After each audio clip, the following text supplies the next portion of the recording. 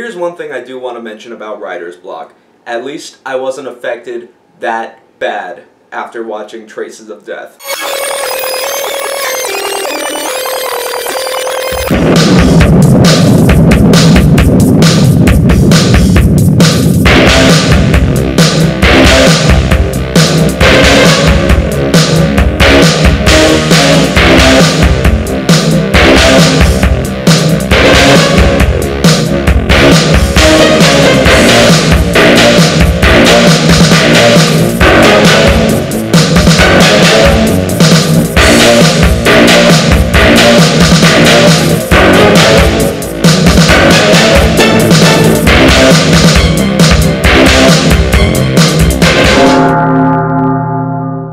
What's up everyone, how's it going? This is Steve as always from Shock Extreme Productions, and I have another movie review for you guys today. And today is going to be for Dead Alive Productions. I know Dead Alive doesn't do releases anymore, but I was floored when I found this VHS tape and I knew I had to review this. Like I said, the film was put out by Dead Alive Productions, directed by Lamont, and that is Writer's Block, Truth or Dare Part 2. This film unfortunately is only on VHS. Hopefully one day there'll be a DVD edition of it. One thing before we get into this, I do want to thank director Lamont for signing my copy for me. Amazing, I love having this in my collection. Thanks again, Chris. The film revolves around an author named Jack who wrote his first book, The Woodcutter, and his publicist wants him to come up with another book as soon as possible to tie in with the movie release of the adaptation of The Woodcutter. His publicist only gives him a few days to come up with 3 chapters,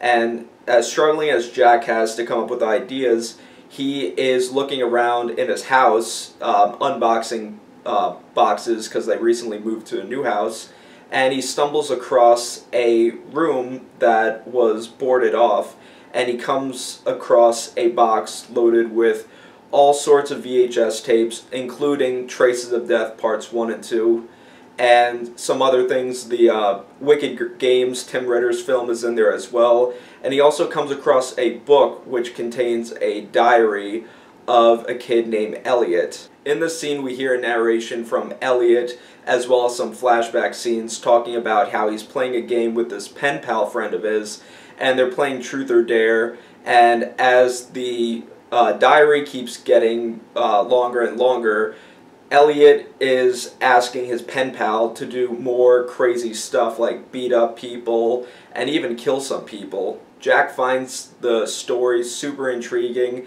and decides to write his new book based off of Elliot's diary. The publicist loves Jack's new book, which is called Truth or Dare in the film, and it becomes one of the New York Times best-selling books. Things are going great for Jack until one day he receives a letter in his P.O. box from somebody that says, "I dare you to tell the truth about my book." And that's when things start getting weird. He starts getting phone calls with no answers, just heavy metal music in the background, and it's driving Jack crazy to the point where he just doesn't want to do anything with Truth or Dare anymore. Now my thoughts. For a shot-on-video film, it is one of the most well-done but underrated films of the subgenre. It doesn't have the crazy characters like video violence or the extreme gore like Cannibal Campout or Zombie Bloodbath. Writer's Block is something that has what many shot-on-video films don't have. The film is shot well, the sound is great, which is one thing that a lot of filmmakers, especially filmmakers that would make films on video, did not understand. That sound was everything. I'll say this again because it applies for me as well. Sound is everything. The characters are all likable. Jack, his wife, the publicist, Elliot, all of them are super lovable characters. Every actor in the film gave an outstanding performance, A+ job overall on the acting. The gore, like I said before, it's not a gore fest, but as opposed to, there are regular kill scenes in the movie. There's stabbings, there's slit throats, but there is a lot of creative death scenes in this film. The death scenes in this film is a complete nostalgia trip to shot-on-video gore. It is perfect, what I call video gore. It is outstanding. The gore is fantastic. The kills are fantastic. in general, everything about this movie is fantastic. Not to give a lot away with the death scenes, but my favorite by far is where Elliot lays somebody on a block of ice, and inside of the block of ice is a razor blade.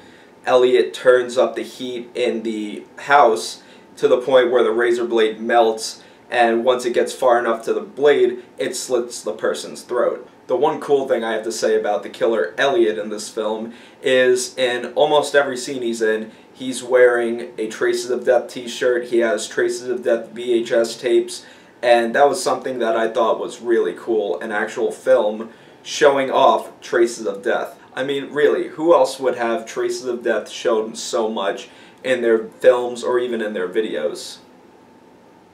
Oh yeah, that's me. For a recommendation, I would definitely give this a go out, get it now. It is a little tricky to find. I really hope one day somebody will put this one out on DVD. They do sell it on Amazon, I know, on VHS, and that seems to be the only place you could really see it is on Amazon and on the Dead Alive Productions VHS. Especially for any shot-on-video fan, any fan of Dead Alive Productions, this is one I strongly urge that you see this because you will love it and it will definitely be one of your favorite shot-on-video films. To compare this film with The Burning Moon, another big budget or high quality production shot-on-video film, this is right up there with it. The production value is so high for a shot-on-video film and it is incredible. If you're able to find yourself a copy on VHS, I highly recommend checking this one out. Trust me, you will not be disappointed. Anyways guys, that was my review. Hope you all enjoyed. Once again, thank you Chris Lamont for signing this for me. I absolutely love it. If you like this video, hit that thumbs up button. If you dislike it, hit that thumbs down button. Make sure to like, comment, subscribe, whatever it is you guys do. Once again, my name is Steve from Shock Extreme Productions, and until next time, see you all later.